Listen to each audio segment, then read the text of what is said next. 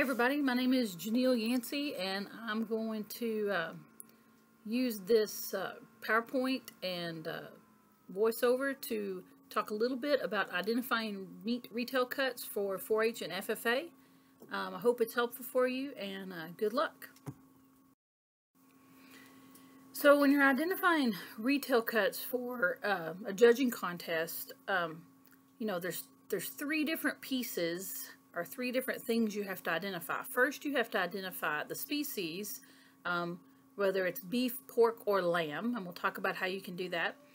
Next, you have to identify where on the carcass it comes from, and that's called the primal cut, or sometimes it's called the wholesale cut. And the thing about the primal cuts is this goes back to the way meat is actually cut up by a butcher. Different species are cut up different ways, and the different parts have different names. You know, what we call a round in beef is going to be called a ham in pork, and they're cut in a little bit different places. So they're different for each species, and it can be a little confusing if you come at it from a 4-H'er side, where you're just looking at a retail cut and you're trying to memorize what primal that comes from, versus thinking about a butcher and how they cut it up, and cutting retail cuts out of a primal cut and cutting primal cuts out of a carcass. And then the retail cut is what's usually sold to consumers.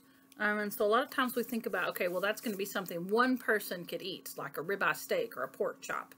But it may be something that several people eat, like a brisket or a rack of ribs or a pot roast.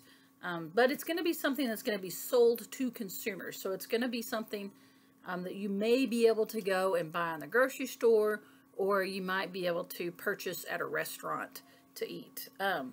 So what I always tell students when they're doing this in a contest, you get points for each of these different things that you have to identify. You get a point for species, a point for primal, and a point for retail cuts, or depending on whether it's 4-H or FFA or what contest you're doing it in, it may be 3 points, 2 points, 1 point. Regardless, you're going to get some credit for knowing some of it. So even if you don't know, you know, what the retail cut is, if you know that it's beef or you know that it's lamb, and you think it comes from a certain part of the carcass, go ahead and answer that. Don't leave things blank just because you're not sure that you know. Okay, so the first thing we have to identify is the species. And that's going to be beef, pork, or lamb. And what I like to tell kids is, you know, you just think about it logically. Beef, those are going to be big. They're going to be big cuts that take up a big tray or a big plate. And they're going to be a bright cherry red. So if it's a great big cut, the bones are big, everything about it is big, you need to be thinking about beef. Pork is kind of medium size. And in my mind, pork always looks a little bit round. It's also a really pink color. Sometimes pork cuts will actually have the skin left on. So if you see skin, you know that it's pork. And there are certain cuts that are going to be smoked from the pork carcass. So if you see something that's smoked that's kind of a brown color on the outside where it's been smoked, you know that's pork. We don't, in these contests, we don't have retail cuts that are smoked from any other species other than pork, and we don't leave skin on anything other than pork. Lamb is little. It's little and cute. You look at it and you think, oh, that's such a cute little cut. A lot of kids that do 4-H and FFA, maybe they've never seen lamb other than in these contests, and they look like little bitty beef cuts. They're close to the same color, maybe a little bit duller, more brick red. And most lamb cuts in these contests have bone. So if it's boneless, chances are it's not lamb. And the bones are going to be little and cute.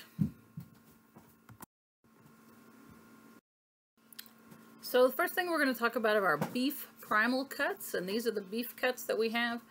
Starting off with the back leg. The back leg, all of these cuts that come out here are called the round.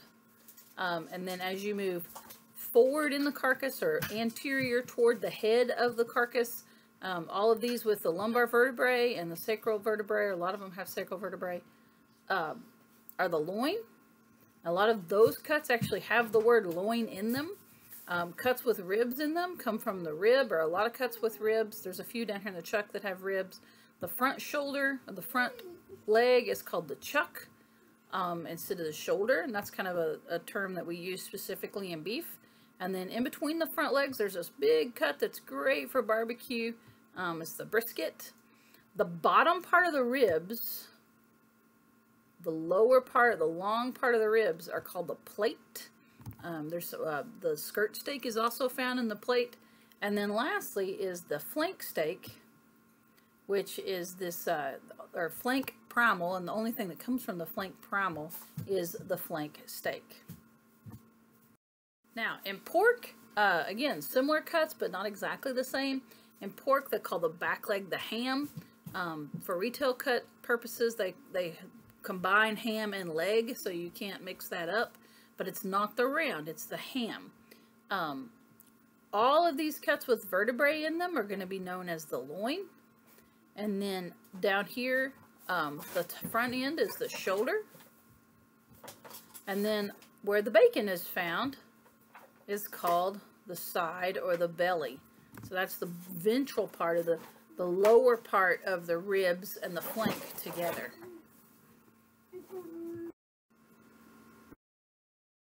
So next is the lamb. The lamb cuts are, again, the leg, it's actually the same cut or same number as the ham and the pigs, but in lamb we call it the leg.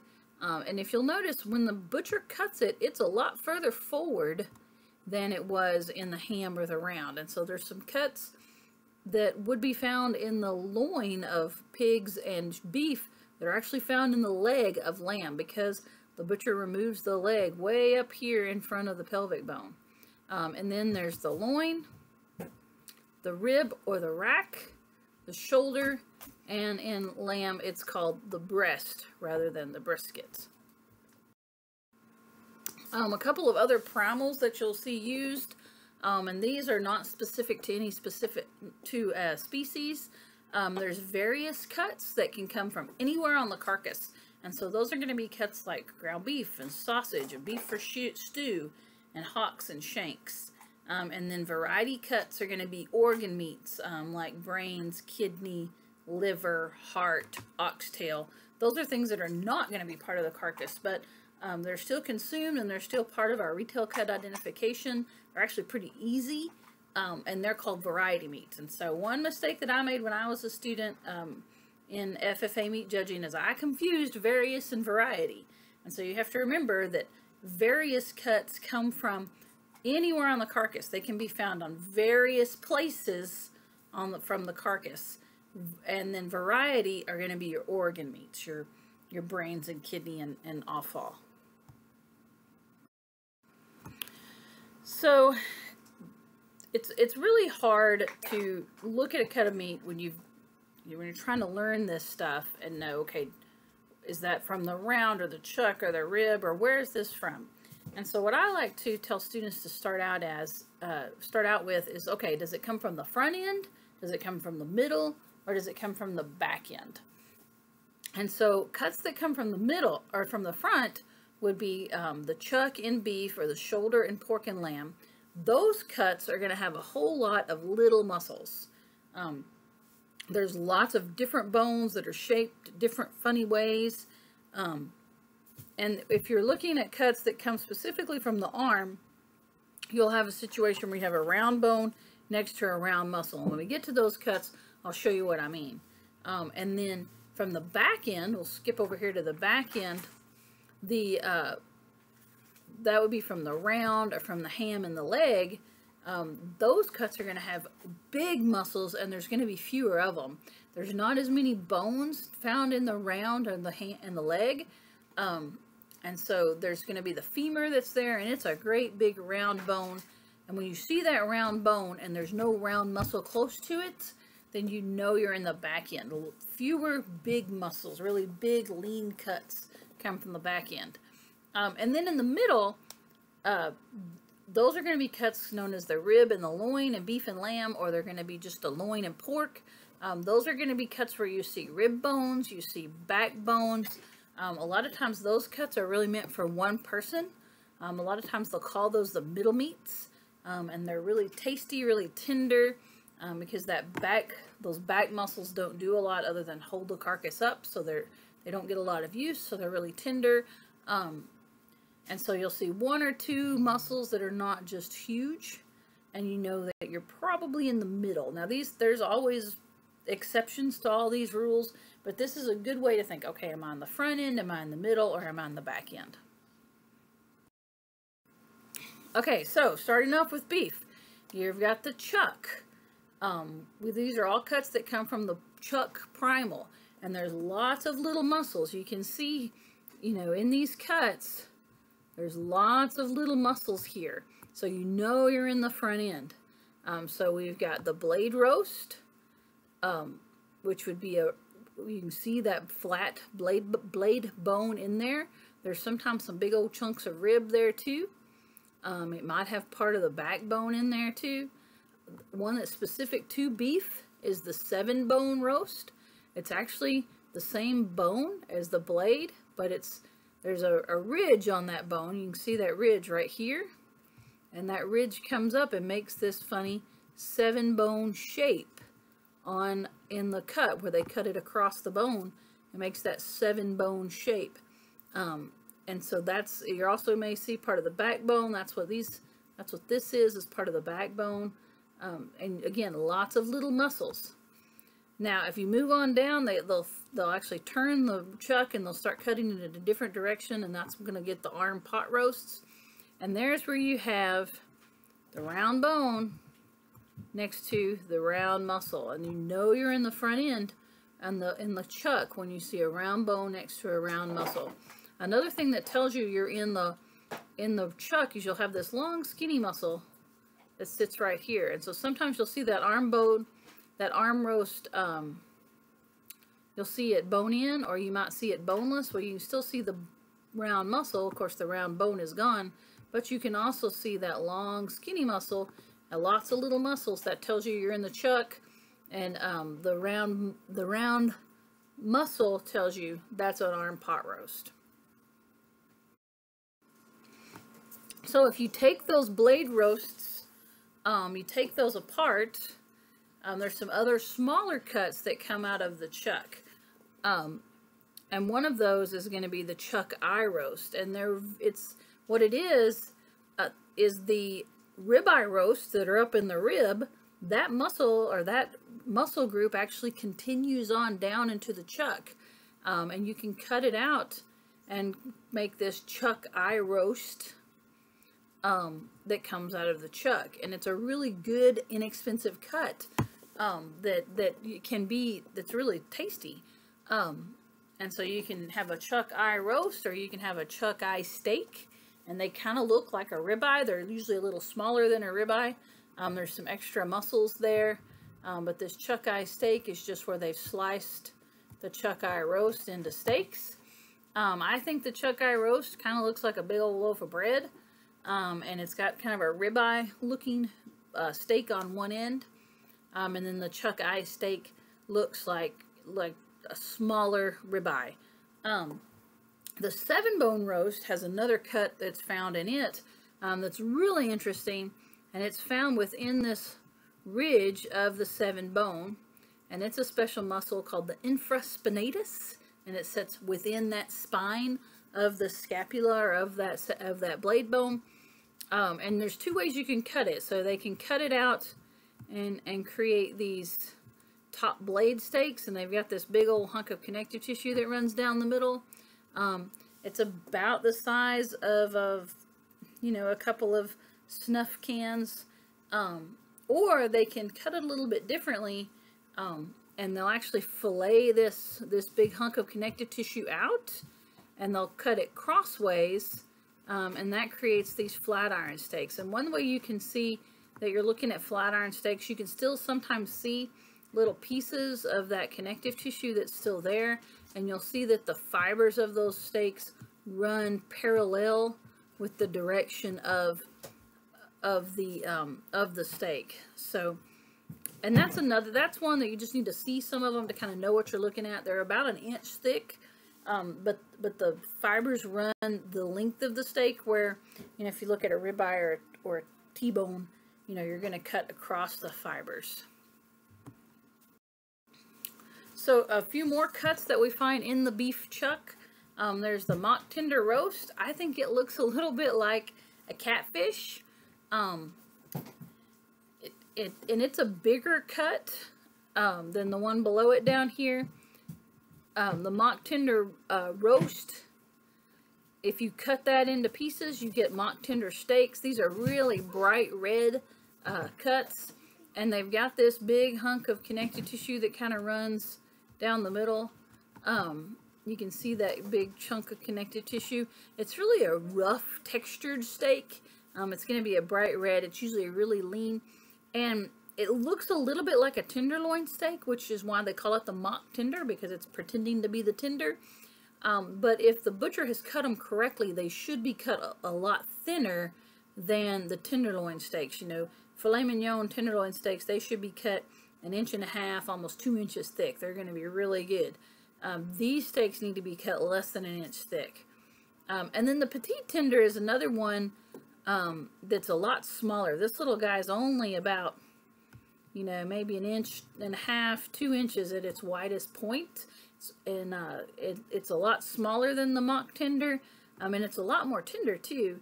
The fibers run parallel to the length of it. You may see it trimmed or untrimmed.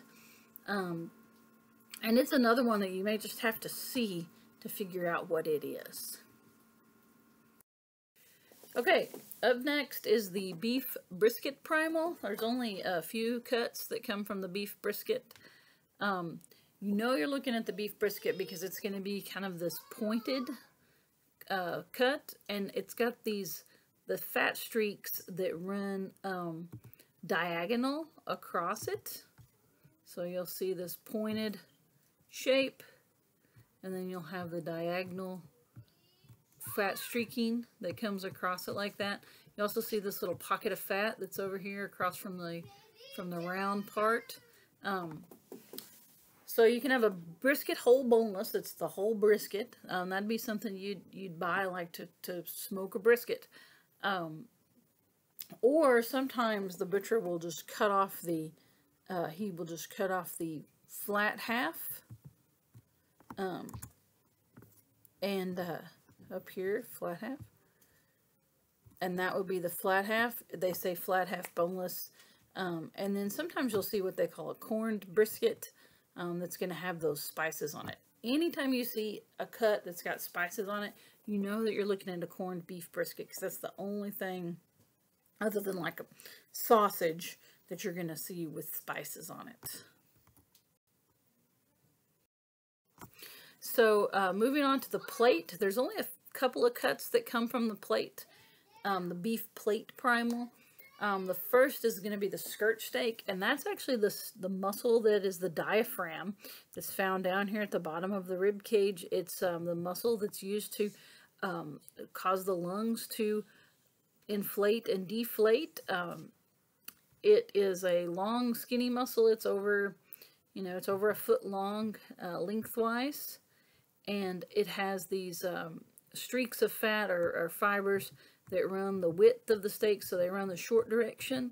And back in the 80s, women used to wear these wraparound skirts, and that's it. That's what it kind of looks like, this wraparound skirt that women used to wear. Another cut that comes from down here in the plate, so you got to remember you're down here in the lower part of the rib, are the short ribs. The short ribs come from the plate, not the rib. They're just little sections of rib bone that are just the rib bones and a little bit of meat. And those are short ribs, and they come from the plate. Another one that just has one cut, the primal that just has one cut, is the beef flank. The flank looks a little bit like the skirt steak, except for it's kind of pointed down here on one end, and the streaks run the long direction. This cut actually sits on the outside of the carcass, and so it takes some temperature abuse when they're spraying the carcass off with hot water during the harvest process. And so a lot of times you'll see some discoloration in this cut, and it's the only cut you're going to see from the flank. Okay, so moving on back up to the top of the carcass to the beef rib. The first cut from the beef rib is the bone-in rib roast. That's going to be like a standing rib roast that you'd make prime rib out of. You'll see this. It might be a long cut that might be several ribs long, like 7 or 8 ribs, something that maybe a restaurant would purchase, or you might have for like Christmas dinner if you're going to have a big Christmas dinner. Or it may be just a few inches long and just have like 1 or 2 ribs in it. So you're going to look and see a ribeye steak in one end, and then you might see a kind of a partial ribeye steak and some extra muscles in the other end. You may even see a little bit of blade bone. So you want to look at both ends. If it's a great big cut, you'll be able to see over here on this end, you'll be able to see the edges of the rib bones. They'll be along this edge over here. These are going to be parts of the vertebrae that sit on this side. So you know you're looking at a beef rib roast.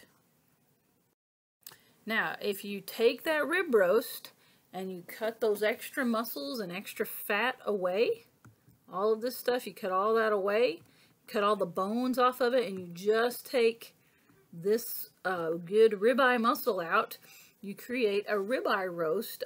Sometimes in the industry we'll call that a ribeye roll. It's a nice, neat little cut that's just the tasty part of the beef rib. And then they can cut that into steaks right here, 1 inch or even thicker if you like them that way. And that would be a ribeye steak. You'll see that ribeye steak boneless. If it's going to be boneless, you're not going to see any bone, and you're probably not going to see, there might be just a tick of tail, but it shouldn't be very much tail. But the way you know you're looking at a ribeye steak, you're going to see that cap muscle. And that's a pretty tasty muscle if you like to eat ribeye steaks. It's the spinalis. It's really tasty.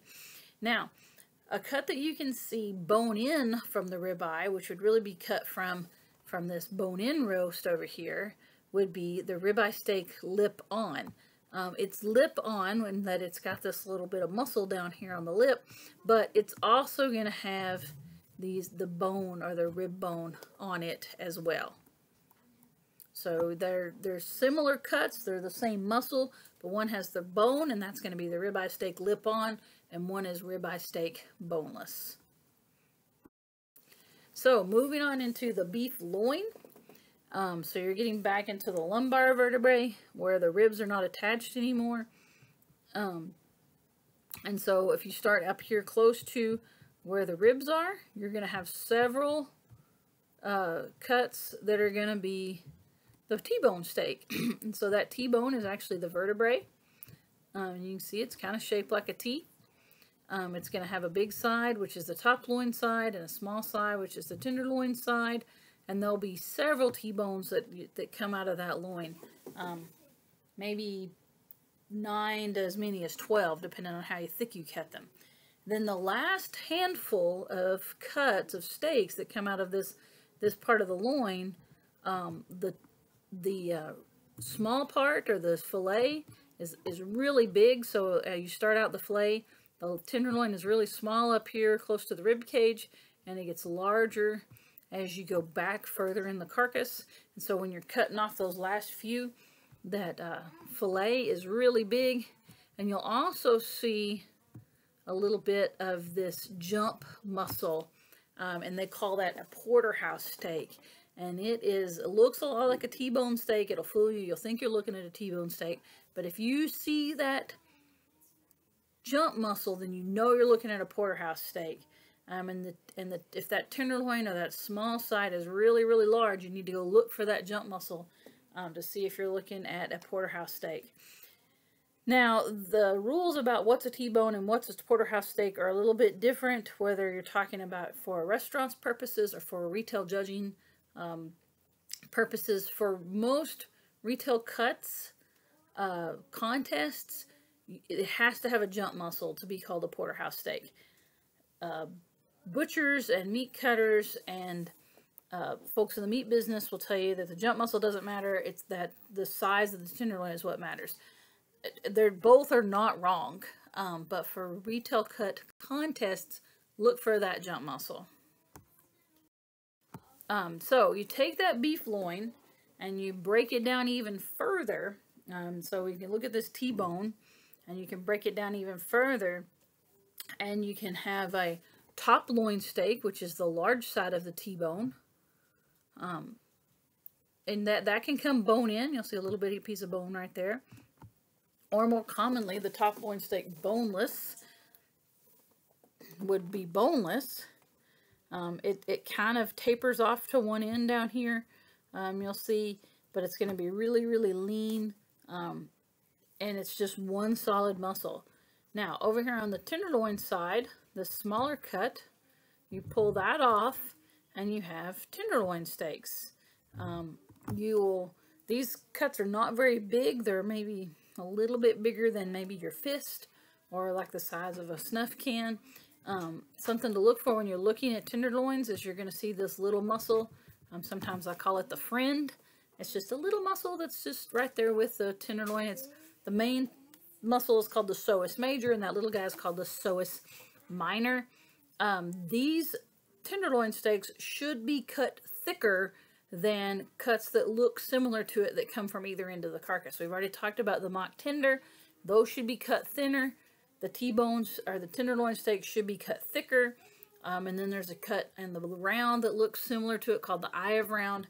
It should be cut thinner. If you see it's cut thin, it's probably not a tenderloin. If you see it's cut thick, you need to be thinking tenderloin. Another thing about the tenderloin is they're going to be kind of dark in color. And sometimes they may even be a little too dark for your taste. The tenderloin roast is another one that you might see. And again, the way I tell students is that fat is really lumpy, and you need to look for that psoas minor, that little friend. If it's the whole big tenderloin roast and it's really big, it's going to taper to a point down at one end. So if we move on further back, more posterior in the carcass, you get up on top of the pelvic bone, and that's where you get into the top sirloin steak. It sits on top of the pelvic bone, on top of the calf's hip. This steak is boneless. And what you're going to look for is there is this kind of funny shaped connective tissue that's usually found in this big muscle. So you're kind of looking for this funky shaped connective tissue. When you're looking at a top loin steak, you're going to have this big muscle. And I think it looks a little bit like a razorback. You know, if this was its nose and this was its back and here's its tail over here. Kind of looks like a running razorback. Maybe that's just the razorback in me. And then you'll have this little extra muscle that sits right next to it. Okay? That muscle they call the mare's tail. And if you think if it was a horse and the horse was running this direction, this would be her tail. Her tail would be flaring out behind her. And so it kind of looks like a horse's tail as she's running in the wind. So that's how you know you're looking at a sirloin steak. You're going to be looking for that mare's tail. Now, because we've started cutting these in a little bit more dynamic ways, sometimes you'll see that top sirloin steak and they'll take it and they'll cut it into two further cuts. So they could take the top part off. They could just take the mare's tail and they'll have the top sirloin cap steak. That's just the mare's tail part. And this one's not a very big steak. You know, we're only talking about maybe 2 inches across and 6 or 7 inches long. It's really lean. It's one that, you know, you're just going to have to see a few of them to figure out what they look like. So that's the top sirloin cap steak. Or you can have the bottom part of it, which would be the top sirloin steak cap off, which is just the sirloin steak without the mare's tail. And the way you know you're looking at it is you're going to kind of look for that funky shaped connective tissue. That there's always going to be some connective tissue that's running in some kind of funky ways. down here in the bottom of that top sirloin steak. So that's how you know what you're looking at. If you kind of see, you can still kind of see that razorback shape. You know, there's the back of the hog. His legs would be down here. His tail would be over here. And that kind of looks like his nose. Maybe getting a little too creative for you there, but that's how I kind of look at him and say, oh, I think that looks like a top sirloin steak without the mare's tail. Okay, further down, or a little bit on the bottom side of that loin, on the bottom side of the sirloin, is going to be the tri-tip roast. And if you live on the West Coast, this is one that you've been familiar with for a long time. And if you live in the middle of the country, this one's kind of a new one for us. The tri-tip roast is cut down here at the bottom part of the sirloin. Still good cuts down there. This tri-tip roast, I always think that it kind of looks like a mountain. And you can kind of see that it looks like a mountain peak. And you might even think about, you know, these might be ski slopes coming down off of that mountain. Sometimes it's really trimmed up like this is. Sometimes it's not. And you'll see that these muscle fibers will all run to kind of a point at the top of the mountain. Sometimes you'll see the silver skin or the connective tissue be trimmed off, and sometimes it's not. But even when it's not trimmed, you can still see those fibers running together to the point to a top of the mountain. A lot of times you'll kind of have a fat side on one end, and then you'll have kind of a skinny side on the other. So that's the tri-tip roast. All right, so last of the primal cuts in the beef round, or the beef, is the round. The first one that we don't see very much in the retail store anymore, but you still will see a few of these in contests, is the round steak. And this cut, when it's really cut and laid out there for you, it is a monster cut. It's really, really big. We're talking, you know, almost a foot across wide, so like 12 inches wide, 14, 16 inches long. It is a big, big cut. You'll know you're looking at the round steak when you see fewer large muscles. So you just see a handful of muscles here, and they're big and they're lean. You see a round bone, but you'll notice the round muscle that we saw in the chuck is not there. You just have the round bone. You sometimes will see a round steak boneless. And when you know you're looking at the round steak, because there's the three distinct muscles that are found in the round steak. There's the top round, the bottom round, and this little friend is the eye of round. And you can see it's kind of an eye shape or a circular shape. So if you see that with the round bone, you know you're looking at a round steak. When you see it without the round bone, you can still make out top round, bottom round, eye of round. So you know you're looking at a round steak, boneless. So you can take those three muscles from the round steak and turn them into three different cuts. So you can have just the top round as a roast or a steak. Like I said, it's a big muscle. It's 8 to 10 inches across. It's kind of an oval shape. Sometimes they'll dissect it right here, and you'll kind of have a pointed shape, but it's big and lean and one solid muscle.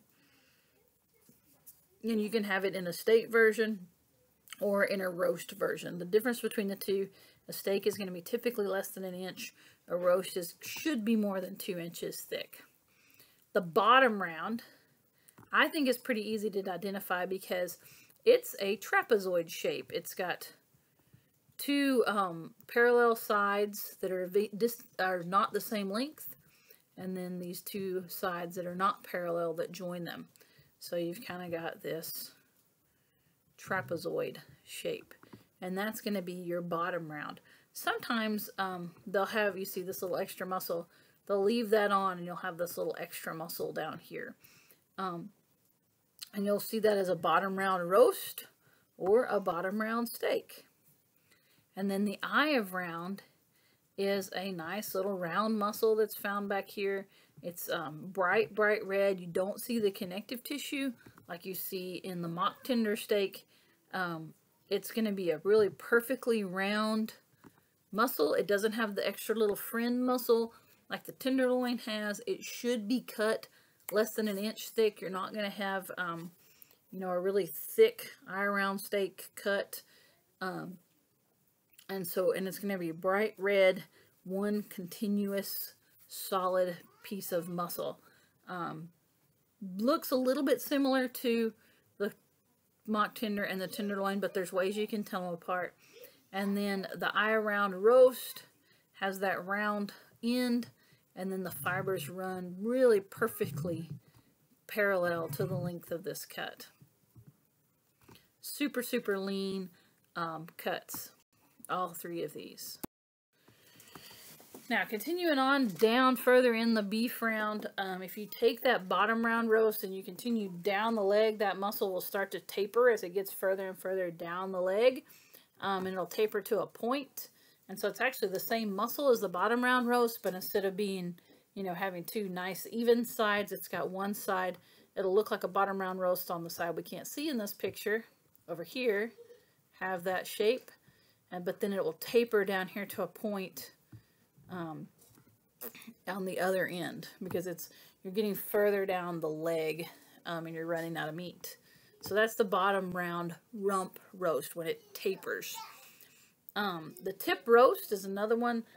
These are actually 3 muscles that all come together. It's going to be, when it's a roast, it's going to be round and look like a ball. Not link a ball, but like a ball. It's going to be round like a ball. Super, super lean. Usually it's about the size of a volleyball, maybe as big as a basketball. And they can cut it into a steak and create a tip steak cap off, and it looks like a knuckle. So when I say it looks like a knuckle, if you bend your finger and you look at the bend in your finger, you know, it kind of looks like your knuckle. That's what they think, and they call this the knuckle a lot of times. But in Retail ID, we call it the tip roast cap off. Lastly, in the beef, we're going to talk about the various cuts. So these are cuts that can be found anywhere on the carcass. First of those is going to be ground beef, and it's going to be ground up meat, usually in a ball or in a package. It is darker red than pork. They're not going to show you ground lamb. Ground lamb is not an option, so if it's ground up and it's dark red, it's definitely ground beef. Beef for stew are going to be cuts of beef that are cut into little small 1-inch cubes. That can be done with any cut on the carcass. And then cube steaks are going to be steaks. It could be cuts like those round steaks that we saw a couple slides ago, and they put them through a tenderizer and create this tenderized look. Now, some kids will get cube steaks mixed up with ground beef. They're both beef, they're both various, but cube steaks are still intact. And ground beef is actually, you know, going to be kind of in a ball. So make sure you're not looking at a cube steak. Cube steaks are usually something, well, both of them are things that you can find in the grocery store. A lot of times the ground beef will still kind of have those noodles where it's come through the grinder that you can still see. And cube steaks kind of have a square look about them where they've been tenderized.